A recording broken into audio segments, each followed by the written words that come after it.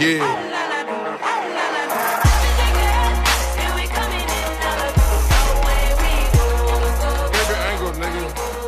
What's going on, guys? It's Garrett, and today we're going to a pretty basic tutorial today, and this is going to be creating an advertisement room in Photoshop. And believe it or not, a lot of people don't know how to do this, and it's actually really nice to learn how to do, just because you guys can create pretty much an endless amount of things. You guys can see right here, I just made a quick one, and I added the Obey Imagine Customs controller. So it's actually really easy to do, and we're going to get right into it and not waste any time. So what you want to do is just pretty much start off with a basic wallpaper. Just 1280 by 720 is fine, or 1920 by 1080. What do you guys prefer? Usually 1280 by 720 usually works, just because it's not going to be that HD in portfolios. So the next thing you want to do is just pretty much go to your color picker and just pick like a nice little gray color, and you guys can just test it out in your background like this. Make sure it's not too dark and it's not too bright, just because you don't want to just overpower, because you're gonna have a gradient. The next thing you want to do is hit Control H and then double click on your background, and then hit Control T. You want to drag one of these rulers straight into the middle, and this is going to be a important part, just because you guys need to find the middle.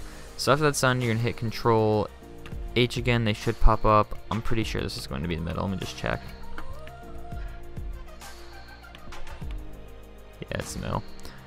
So the next thing you guys want to do is pretty much make a new layer, and you guys want to add a gradient to it. So what you want to do is click on your paint bucket, go to gradient tool, and then right here, if you guys click this bottom arrow, there should be a gradient that goes from this little checkerboard to a color. What you want to do is click that, and then click in the colors itself, and then grab the one over to the left and make it black. So basically making this black is what it's going to do is create that gradient itself. And then what you want to do is just pretty much drag it down a little bit, just like maybe to the middle, so it's like half of it, and then you can just drag it to the bottom so it starts here. So all you want to do is hit Control H again, and then take your opacity and just lower the opacity until you see a nice little gradient fade, and then take your eraser tool, make sure the size is about, give or take, a little bit, around 300, and then the hardness on 0, and kind of just erase the hard edges in the corners, just because it creates more of an effect. And then of course you can go back in your opacity and lower it down a little bit. So around 11 to 15 is good. So basically you guys are almost done with your Lightroom already, your pretty much your pack thing. The next thing you want to do is just make a new layer, and this is going to be your light source, or your overhead light. And what you do is click on your brush, and then make sure the brush size is about 1,000 or so, and just pretty much make one huge brush on the top corner. And this is going to create a white glare, and you guys might not see it. Make sure your color's on white. That's what I didn't do. I'm still using that gray color. Make sure your color's on white, and just kind of click it as close as you can in the middle, and just lower the opacity to about 56 or so.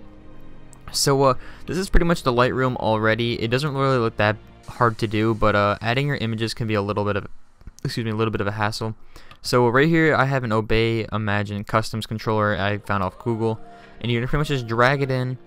And it might be a little too big for the size, but that doesn't matter. You guys can shrink it. You guys are big boys now.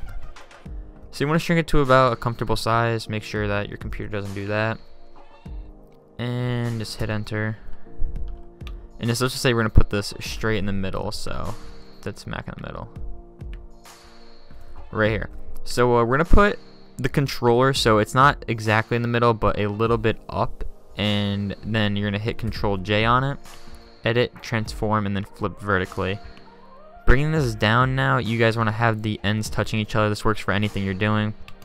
And then just lower the opacity to like 30, and then grab your eraser tool and kind of just erase the bottom like this, so it's just a nice fade. So after you're done with this, next thing you want to do is go to Filter, Blur, and go to Gaussian Blur, and you want to put the blur amount to about like 1.5 maximum, and it's hit OK.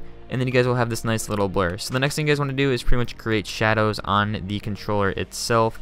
So what we're going to do is make a new layer, put it below the two controllers, and then go to your ellipse tool right here under the square. Make sure it's black, and then just create a nice little oval, a nice little like shadow.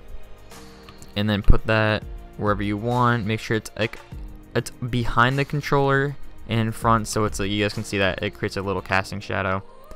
Go to Blur, Gaussian Blur, And the same thing here, you guys want to put a Gaussian blur on it, about 3.5, nothing too much and nothing too less. You guys need to make sure it's a little bit. And then once you lower the opacity to about 35 or so, it really can really see the shadow. So you bring it to the other side too. And you guys got that so far.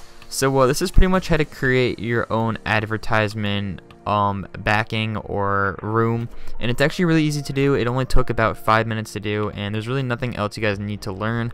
If you guys are doing different colored things, you guys can change the color, you guys can add stocks to it. It's pretty much all up to you. And I really hope this informs you guys. As before, when we added the light, what do you want to do? Make sure the light is always above everything, just so it creates a nice glare. And just lower that again a little bit, maybe 25 is good, and just creates a nice glare and blends everything together really smoothly. So this is pretty much it. If you guys are using other images, let's just say we go to Google and we type in Razer mouse PNG. You guys can literally use anything, and it's pretty endless. Let's find like a frontal view of it. Actually, maybe we'll use a keyboard. Razer keyboard PNG. Speaking of keyboards, with computer wise, my computer has an estimated shipping of February 2nd, just in case anybody's wondering. So basically I'm using my laptop now, and it's actually holding up really well, providing that it's really old. So enough about that. What do you want to do after you get this keyboard dragged in? Pretty much bring it in, and the same thing, you guys just want to size it. And just pretty much put it in the middle. It's the same deal.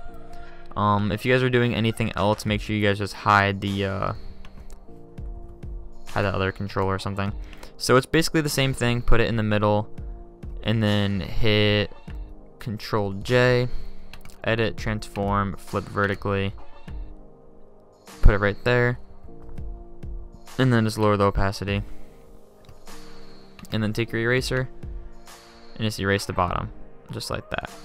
So that's basically it. It's really endless of what you guys can do with this Lightroom. It looks really nice if you guys use controllers and stuff on this, as we done before, and it doesn't really get that much harder. So I hope you guys enjoyed this tutorial. If you did, let me know in the comments below. We're gonna be doing some basic tutorials, but you guys are gonna need to know these for when you guys are going into more professional use, and also trying to get into those clans, because those banner designs, unless you were like not Sora, but Red Partial or someone like that, then you guys are pretty much out of luck. And you guys really want to start going to advertisement and stuff. So I hope you guys enjoyed this. If you did, let me know in the comments below, as I said before. Also, tutorial suggestions will be much appreciated in the comments below. Also, last thing I want to say to you guys, that 35 likes, I'll be releasing the PSD for this advertisement room. And I hope to see you guys there. So I hope you guys see you guys in the next video. Peace out.